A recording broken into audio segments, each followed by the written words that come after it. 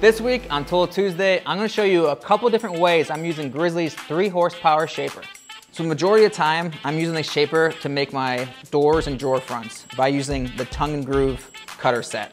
So what I do first is using a 3/4 inch spindle, I will go ahead and put all the grooves in all my rails and stiles. Then I'll go ahead and swap this cutter set out with the tongue cutter set, and I'll go ahead and do my rails by putting the tongues on. And that is majority of the time when I'm using it in my shop. Now I also use it with a 1/2 inch collet. We go ahead and swap this 3/4 inch spindle out with a 1/2 inch collet, and then you can use any 1/2 inch router bits you want. So if you're looking for quality tools at a reasonable price, head on over to grizzly.com and see what they have to offer.